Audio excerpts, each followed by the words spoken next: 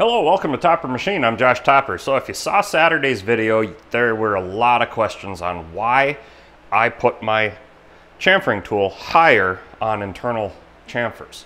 And I'm going to explain that in this video. Okay, so my tools are all set up in the Aloris tool post for external work. Everything is set that way.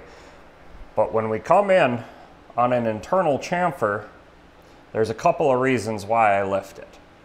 One is clearance, and I don't do a lot of this small stuff, but it doesn't clear all the time with these carbide brazed tool bits that I use, and I like these because they're cheap. You throw them away when they get bad, or you can regrind them with a diamond. But when you get on the internal chamfer, center is actually, you want to be a little bit higher because you're opposite of your external. So external, you want to be at or slightly below. And internal, if you come up slightly above center, it'll cut a little bit better.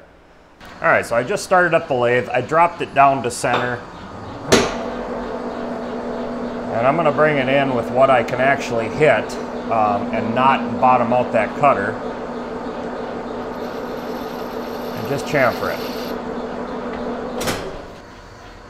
Like I said, this is an awful small part for me, but there's a burr there. There's more than there would be doing it the other way, the way I do it. Now I'll face this off and I'll machine that, I'll machine that burr off, or this chamfer off, and then I'll lift it up and chamfer it.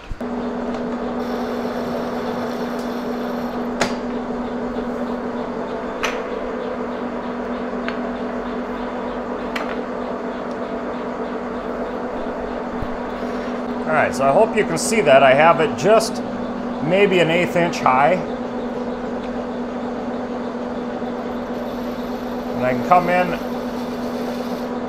a little easier and nail it.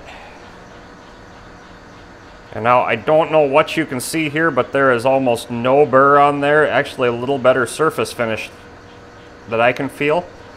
And that's why I do that. I lift the cutter a little bit on the internal chamfers.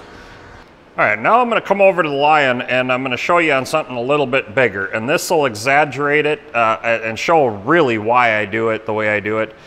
It works great on the smaller bores, but it really helps on these bigger bores. So in order to demonstrate this, I've had to exaggerate the stick out of my tool a lot. But when you come in, so right about there, well, there I am touching the inside bore with my tool, and I don't have a lot of room here before it'll hit, and it'll, I'd have to grind out the bottom of the tool to make that work. Now, if I just raise it up a little bit, that improved that gap significantly. And it'll actually give me a little better surface finish because it's not at center or slightly below. It is just above center for the ID. So I hope that made sense, explained why I do it that way, because, I mean, really, you think about it, external tools are at center or below. Internal tools, boring bars and such, are slightly above center, or depending on, if you're running an insert tool, they're pitched, turned to change that center location so they're cutting better. So just raising that tool up just a little bit to do that inside chamfer will change the geometry, change everything, and make it so much easier for you in the long run. That's why I do it that way. I hope you enjoyed this quick video. Until next time, get out in your shop and get it done right the first time.